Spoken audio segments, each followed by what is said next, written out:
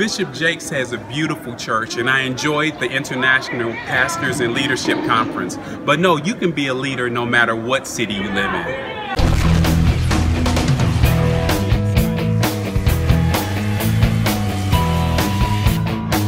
I love a good legal drama, and A Few Good Men was on point. It's about two Marines who are accused of murder.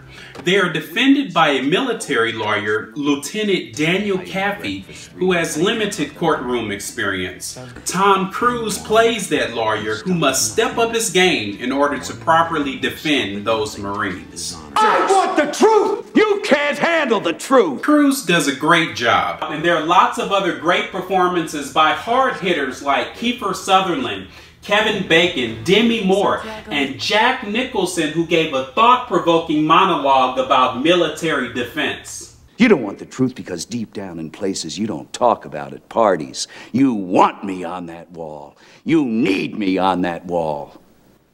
We use words like honor, code, loyalty.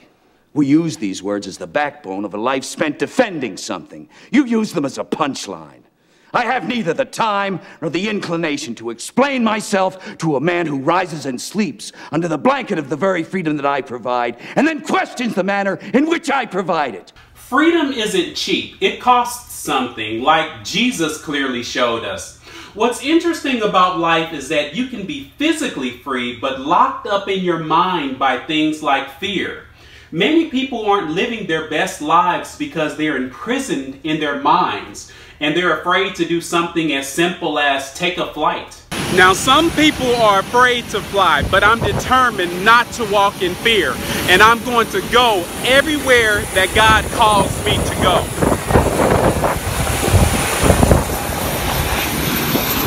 The Bible says, we haven't been given a spirit of fear, but a spirit of power, love, and a sound mind.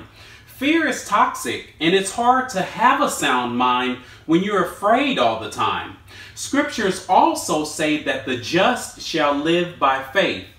God's word is a solid foundation that we can put our trust in.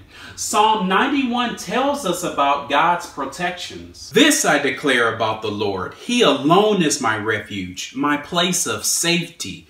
He is my God, and I trust him, for he will rescue you from every trap and protect you from deadly disease. God's word accomplishes what he sends his word to do, and his word will never return back void, meaning it's going to do what God says it will do. And if God, who knows the end from the beginning, promises to protect you, you better trust you're going to be protected. Do not be afraid of the terrors of the night, nor of the arrow that flies in the day. Do not dread the disease that stalks in darkness, nor the disaster that strikes at midday. Though 1,000 fall at your side, though 10,000 are dying around you, these evils will not touch you. Our faith in God's word is seed. Our heart is the ground, and we use our words to water that seed planted in our hearts. We need to speak in line with God's word. That's our foundation. And if we do things God's way, we'll produce a harvest.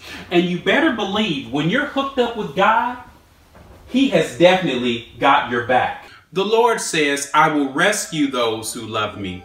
I will protect those who trust in my name. When they call on me, I will answer. I will be with them in trouble. I will rescue and honor them.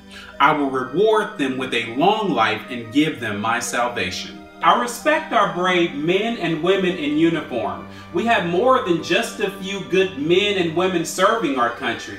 Thank you for your service. Not all of us can do what you do.